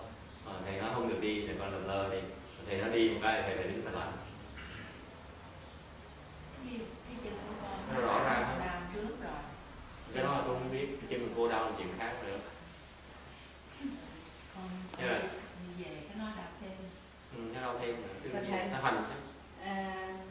Quán Ngân á, thì có cái nói láo như gì nè. Gia đình Quán Ngân đó thì không có cho Quán Ngân mà đi người ta chết rồi cái đi hộ niệm rồi đúng không? Quán Ngân thì có bạn bè chứ nó rất là đông. Khi qua đời cái kêu đi hộ niệm rồi này kia. Mà gia đình má họ không có cho đi. Năm nay cái tuổi 6 không có đi được mà cứ đi hoài thôi. Giống năm ngoái gì đó sớm đi như vậy là phiền lắm á. Đi năm ngoái gì đó sớm mà năm nay cái tuổi 6 không có được đi nha. Tôi đi hết 3 4 đám mà gia đình tôi không hay không dám nói cho nhé. Rồi năm nay cũng má nặng nó ra. Cái pháp là hồi niệm pháp rất là hay, nhưng phải có dưới cái người thầy. Chứ một cái nhóm người đại gia từ hồ niệm như thì ra không giúp gì, có cái hại thôi. Cũng giống như thay thế người thầy cũng làm người ta đọa, mình cũng bị đọa. Không khác người xuất gia. Thì Quán Ngân cẩn thận cái chuyện cực kỳ cẩn thận. Quán Ngân thì như vậy này đó, bạn bè đó thì mình đi vui gì thôi chứ mình không dám nó đi hộ niệm đi làm cái gì đi làm cái gì. Người ta kêu cái mình đi thì đi vậy thôi chứ mình cũng không phải. Mình vui nhưng mà mình vẫn trồng cái nhân để người ta đọa như được. Mình trồng cái nhân vừa hai cái loại nhân hồi nãy tôi nói đấy, cái nhân để người ta vãng sanh, cũng cái nhân để người ta đọa. Mà làm người ta đọa trước khi người ta có thể vãng sanh thì mình sẽ đọa. Mình chạy không có đủ sức thì người ta bị đọa đó. Mình đủ sức người ta hại người ta thêm. Mình hoàn hại. Cẩn thận một chuyện. Thôi vậy là tới rồi. Cái đó là mình nợ với nhau đấy không? Lần sau họ mới hồ niệm lại cho mình. Trả nhau trả lại nhưng mình làm đọa nhau hoài, chứ mình làm ta đọa xong tới là mình đọa lại. Nó cứ sai trò như vậy. đi kỳ đầu đó Thành là ra ta phải hiểu cái chuyện mình làm là chuyện mình làm là mình cẩn thận vậy sao? Có chuyện khơi khơi đâu. hồi Đừng đó tưởng tôi tham làm đấm ai cho nhiều để tôi chết để đọa với người ta đâu. Tôi đủ sống rồi. bây giờ trước khi mà thầy nói như Chùa vậy, nó càng lớn nhiều nào cái càng đọa nặng cái chừng đó. bạch thầy, trước kia đó là con cũng đi hộ niệm nhiều đó, như vậy là Cô này nhân đủ nhân để mà đủ đọa. cũng đọa. Đủ đọa cam đoan cô vậy. Rồi tức là bây giờ có thầy làm cái pháp giảng sanh mà có bị đọa không? Con lỡ đi nhiều Tôi đâu biết được. Cái đó tôi không biết được. Bây giờ tôi muốn cô cam đoan à, cô muốn tôi cam đoan không bị đọa hả? Tôi trả lời ông da trắng, tôi không bao giờ cam đoan cái gì hết. Sao cứ hổm thì dạy con nói là ấy làm trước thì được giảng sanh đến căn cứu mà giờ thầy nói vậy. Thầy không được đổi ý cho bộ. Thầy nhìn thế này nổi lười lên thầy cũng làm ráng mà chịu. Tôi bốc đồng đó, tôi hứng thì tôi làm, tôi không hứng tôi không làm. Nhà cô Việt Nam còn bao nhiêu cái nhà? Dạ. Còn bao nhiêu cái nhà bên Việt Nam? Con đâu có nhà đâu, con vô gia cư mà con chỉ con là người ở trong cái cửa trong là sẽ không có nhà nữa. Ủa, cô gọi tôi cam đoan thì cái gì tôi mới cam đoan, tôi dạy hả? Đừng có lo quá, cái bà này cái ngồi bà nhất định bà đi cho được. Mà tôi cũng điên với bà luôn. Nói cái pháp gì bà kia, thầy có cam đoan với con không? Thầy có cam đoan với con không? Thầy không có cam đoan gì hết con ơi. Thầy không dạy đâu. Thầy chỉ hứa thôi.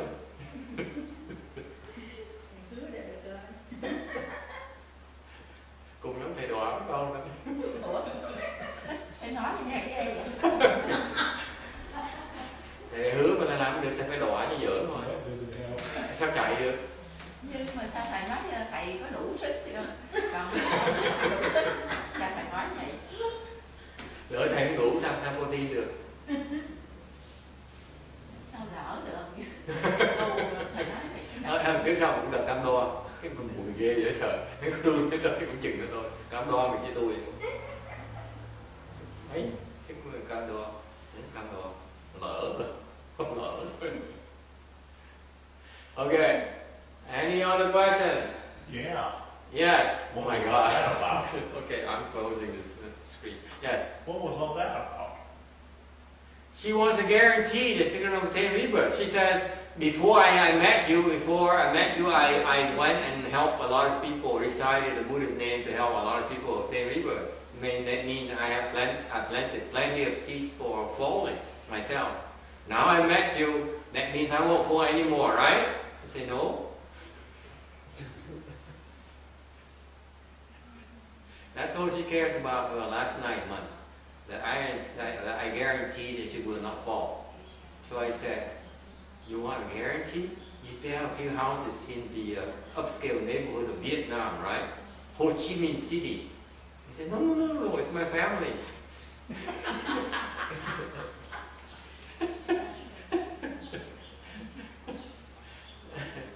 What do you want? Guarantee from me? It'd be Come nice. on, give me a break. I don't guarantee. Okay, any other questions?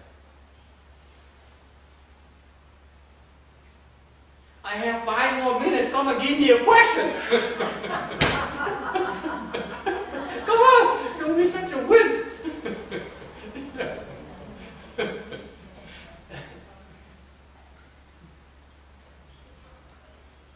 Yeah. Thưa thầy, con muốn chia sẻ cái việc sư hôm trước con thỉnh cho ba con đó thưa thầy. Yeah, go ahead. Yeah. Con thỉnh buổi sáng đó thưa thầy.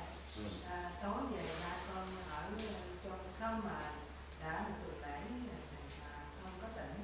Thì má chồng con thì lo trong bụng thì xin nói là xin cho ba được như đúng ngày đúng giờ thì đi nào giữa thầy để hành xác như vậy tội nghiệp. Con nghĩ gì thành ra con thỉnh như vậy vị sư mà sáng con thỉnh mà tối về khoảng chừng sáng thì tỉnh khoảng chừng 10 giờ khuya đó là ba con tỉnh dậy được thưa thầy. Giờ còn sống không? Dạ còn. sao này con sống lâu dữ vậy? She said she wants to share a story about medicine master Black. Her father-in-law, father-in-law is in a coma for a week, and so the wife says, if it's time for you to go, go. I hope you don't have to suffer. Okay, because of that, she remember of our medicine master Black, so we requested a medicine master Black for the father-in-law in the morning. In that evening, he woke up from his coma, and he's still alive. I said, how come he lived so long? I mean, there's a range. I'm kidding. So that's what she wanted to share with us. Okay. Any other question? I don't know if you can help. Yes. Yes, Thomas. Oh, just wondering why you choose to meddle in the ways that you do. Good question. Câu hỏi là tại sao tôi là can thiệp chuyện giang hồ làm cái gì? If I don't meddle, I would not know. I would not understand. It's my research and development. Tại sao tôi can thiệp chuyện giang hồ làm cái gì? Một cái lý do lớn là tôi can thiệp để tôi học hỏi. Tại tôi không thử lửa, tôi không học được. Okay, so it's research and development for me. So it's a learning process. Cái chuyện nhất là mình phải thử lửa, mình mới học hỏi được. Mình nghiên cứu chứ. Mình đâu thể mình biết lý thuyết thôi. Khi mình ra áp dụng mình mới hiểu được cái ý nghĩa đó là sao, tại sao nó phải như vậy. So what you learn is a theory. What I learned is a theory. So when you put it into execution, that's when you understand the variations. Okay, that's the one aspect. Number two is that when the Dharma was transmitted to me, it comes with it the responsibility to help others. Chỉ cái gì quan trọng hơn nữa là khi cái pháp mà tôi mới được truyền cái pháp đó, là ơn huệ truyền cái pháp đó không bao giờ nói rõ ràng hết. Để cái ơn huệ mình được truyền cái pháp đó để có một cái trách nhiệm. Cái pháp để giúp người, chứ không phải để giúp cho mình. The Dharma is designed to help others, not to help myself. If I benefited so much from the Dharma, okay, that means that I can benefit more greatly others. Because it's never to benefit for yourself. If I see such great benefits for myself, that means it's a much greater benefit to others. So I need to look at that. I need to put into execution. Is it clear? Cái pháp được truyền nó có cái trách nhiệm. Cái pháp là cái pháp để giúp người, để giúp đời, chứ không phải tự giúp mình. Khi được truyền như vậy mà tôi thấy cái lợi nó lớn lao như vậy, thì tôi mới hiểu rằng nếu cái lợi đối với cá nhân tôi nó lớn như vậy thì nó đối với những cái người khác nó còn lớn hơn nhiều nữa. Tôi phải đem cái sử dụng nó mới thấy được cái lợi của cái kia. Okay? Number three is how I repay my teacher's kindness. Cái thứ ba là cái đó là cái cách mà tôi trả ơn ông thầy của tôi. Ông thầy bỏ tâm huyết ra dạy cho tôi cái pháp như vậy, giúp cho tôi tu. My teacher, he spent a lot of time and effort to teach me the Dharma and then support my cultivation. Dạy tôi xong rồi giúp đỡ cho tôi tu.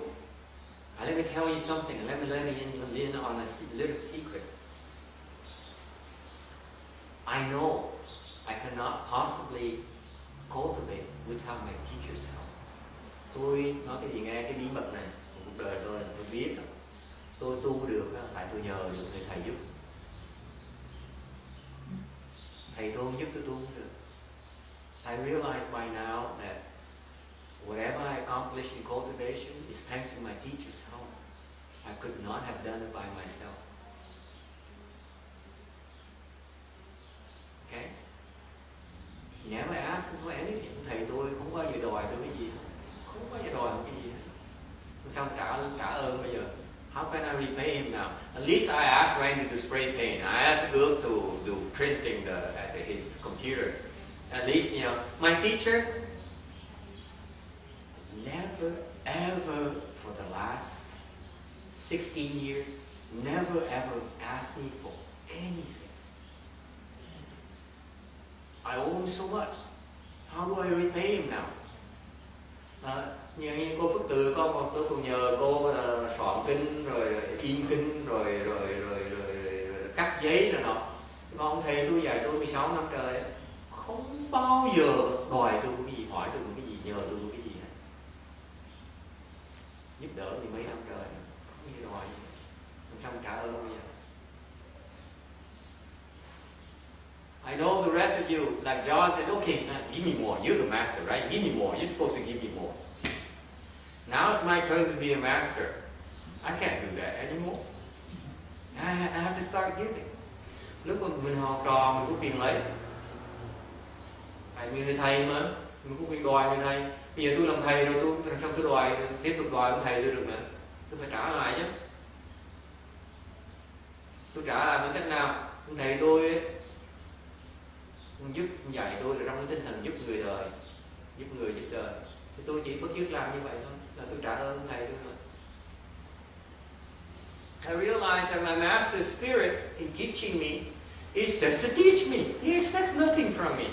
He doesn't expect me to be successful. Doesn't expect me to be paid. He doesn't expect me to be a famous monk. He doesn't expect me to know what I'm doing. He just teaches me.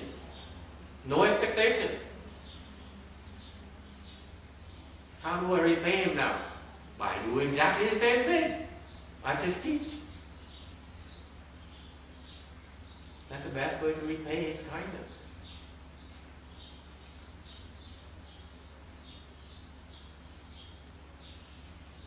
By helping others. When I can. Selectively.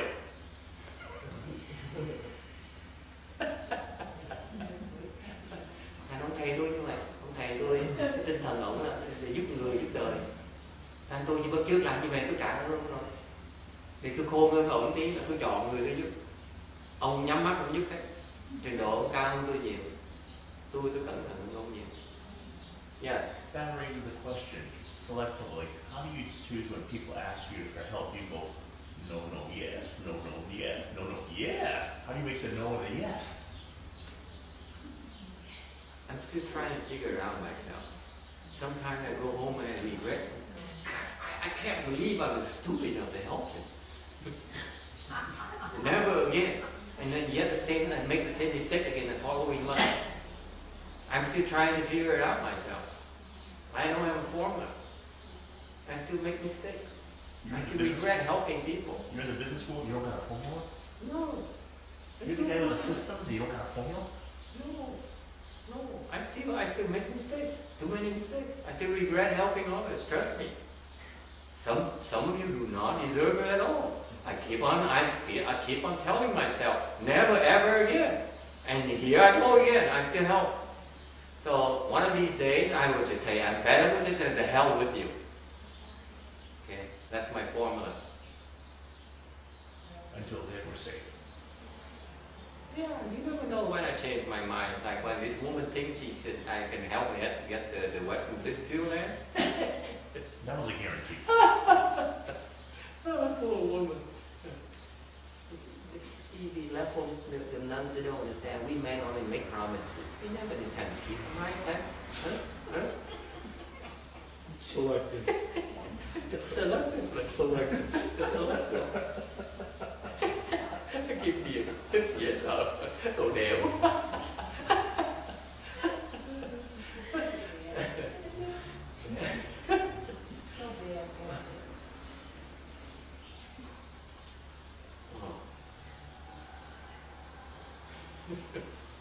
Okay, any other questions? Ai thắc mắc gì không? Yeah. Cái này thì nói là mỗi tháng đi ngồi một lần San Jose phải có nửa ngày chưa thế này? Probably more like the third week. The third Saturday of the month. Từ Saturday. chắc là cái ngày thứ bảy, thứ ba mỗi tháng. I just pick one. The next temple, second Saturday. Next temple, first Saturday. Next temple, fourth Saturday. I don't know. No formula? No formula.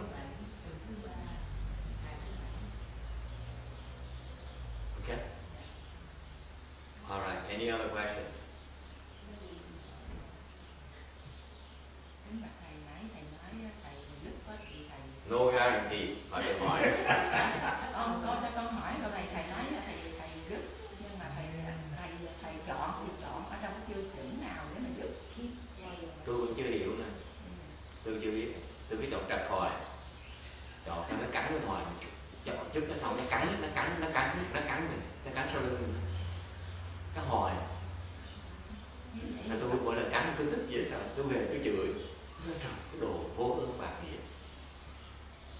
Không bao giờ giúp nữa hết. Tôi giúp như vậy. Giúp một lần nữa.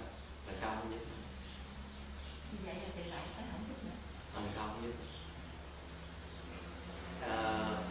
Tôi có người đệ tử mà tôi giúp tôi dạy mấy năm trời, xong rồi nó cắn lưng tôi tức quá, tôi đuổi nó ra. Tôi treo giò nó 7 năm. 7 năm xong tôi đổi ý, tôi nói thôi 7 năm lâu rồi, hành hạ lâu á, tội nghiệp nó. Rồi tôi nói một nửa là lỗi của tôi, là tôi dạy nó trật. Hồi trước tôi cũng dám dạy nó, tại sợ dạy nó thẳng thắn quá, nó bỏ mình đi, không có đệ tử. Hồi đó ít người để học trò lắm. Có một hai đứa, mà một đứa nó bỏ đi một cái thì nó phiền để sợ, không còn chúng còn bao nhiêu nữa. Tại mình không dám dạy nó, mình dạy nhẹ thôi. Có như bây giờ đông quá là tôi thấy 2 người tới là tôi thấy đông quá. Đuổi bớt. Chứ còn mệt quá, dạy mệt quá.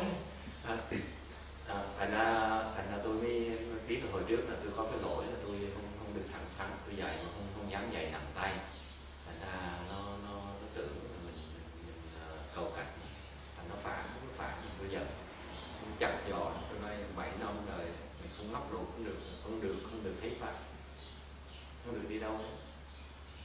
Sau tôi mới để ý, tôi mới đổi ý, tôi nói là mình hơi cái là lỗi một nửa của tôi. Tôi mới tha thứ. Tháng 2 là đúng 3 năm rồi. Tha thứ. Bây giờ nó bắt đầu học pháp lại được 3 năm rưỡi rồi. Nó ngóc đầu nó không ai dạy nữa. Không ai dám dạy. Okay. And yes. Did you hear the story when Master Shumwa was asking Master Shuyan? He said that Master Shuyan asked him to do something. I think it was a Nanwa temple, and he said that I will only stay here if you can promise and guarantee me I will become a Buddha in this life. Yes. And then Master Shuyan said, anybody who say that guarantees you is to lie to you, and so you should run away. Mm-hmm. So he said, anytime the teacher is a guarantee you're going to be reborn in the Western world, you should just run. Yeah. No one can guarantee. Yeah, that's basically what he said. So he could tell her. Yeah, it's in my Medicine Master Sutra as well. Okay. That story. Yeah. You don't guarantee. You don't He said guarantee. you cannot guarantee. If you guarantee, Except when there's enough money involved, then it's a different thing. I thought you said you didn't have a formula. I haven't said how much money yet. Forgiveness.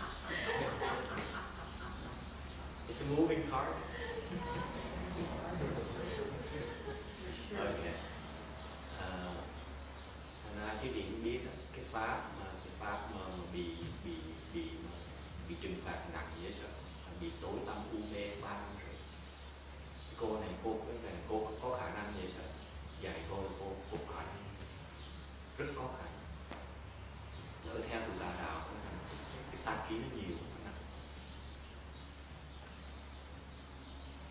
Mà thầy con muốn hỏi là thầy giúp cái pháp mà mấy cái người mà chết chẳng sanh rồi đó, chứ không phải hỏi cái vụ này. Nên thầy nói là thầy phải lựa, phải chọn cái người mất đi. Sao tôi khó? Cô nghĩ cái hình như là cái cô Dượng Nga cô khôn lắm. Bởi cái cô có tôi phục cô lắm, tôi để con tôi mới đi sang người lẻ thì ra tôi để khoảng chừng 3 tháng tôi mới đi. Tại cô thành tâm tôi mới đi sớm. Biết cô khôn lắm. Khi mà cô biết mình cái chuyện gia đình người ta là mình đọa súc sanh rồi á, ok, thì cô mới nói là vậy kia, nói bây giờ để con tới con xin cầu thầy giúp một tay. Cô nói không được, nói điện thoại. Lái đi xuống Los Angeles mà cầu thầy. Họ lái xe tới ngày hôm nay tôi mới nhận từ chuyện chơi nữa, từ chuyện khơi khơi của tôi nữa. Cái tiêu chuẩn mà để chọn Như cái ông nha sĩ kia, ông giới thiệu cái người bạn tới đó, ok, tại vì ông tôi mới nhận, còn giới thiệu người tới chưa chắc tôi nhận. Bây giờ ông cái tâm này ông muốn giúp cái người kia, ông này ông thành tâm giúp người ta, tôi đáp ứng cái thành tâm người ta thôi. Tôi chọn người như vậy chứ đâu có dài vậy. Thôi xưa đâu mới đi tới Phạm Ngọc Thanh đi tới chùa khác đi, thiếu gì chùa, rồi đi tới bên chùa nhỏ bên làm cái gì, phiền tôi làm cái gì, thiếu như người khác, người ta nổi tiếng, người ta tài ba hơn nhiều.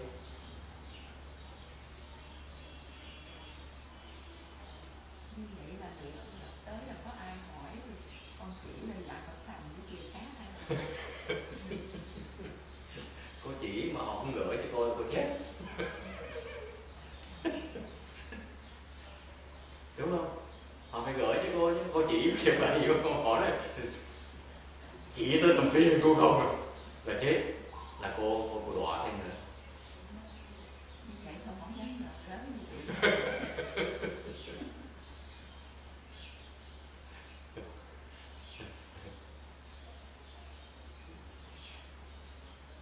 Sợ, bây giờ ngồi sợ, ngồi run ngầm cập. Tại vì thăm đồ ăn con mới dám giới thiệu được. Không phải là con sợ, ví dụ con làm cái việc đó cũng như là nó không có thành cho mình, ít cho mình là trong người cha. Bởi vì thầy nói chỉ ra thiệt vậy đó là hại cho cái người đó bị đọa thêm đó. Có thể hại, đúng, nó chắc chắn có thể. Thành ra con nghĩ mình muốn giúp người ta mà lại là hại người ta thôi, cho nên con sẽ suy nghĩ con cho con.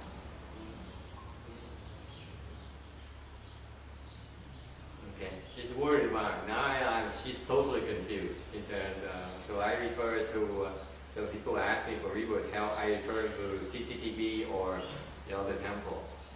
I say, yeah, you do that, that's fine. But if the other temples and the other places do not assume responsibility for the consequences for you, that's your problem too.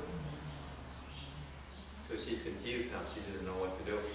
I said, she's still waiting for some kind of guarantee so that she's safe to do whatever she does. Oh well, I don't know. Okay, any other question? I don't know if you can help. Yes, I had a lot of questions today, yes. If you have time, I just was wondering what it means to you to be a disciple. If somebody becomes a disciple, what's the commitment? No commitment. It's no commitment whatsoever.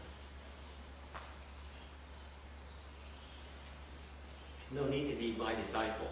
I usually refer people to other temples to become other people's disciples.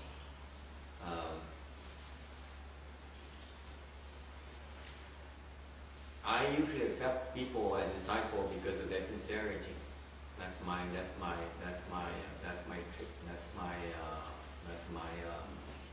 criteria.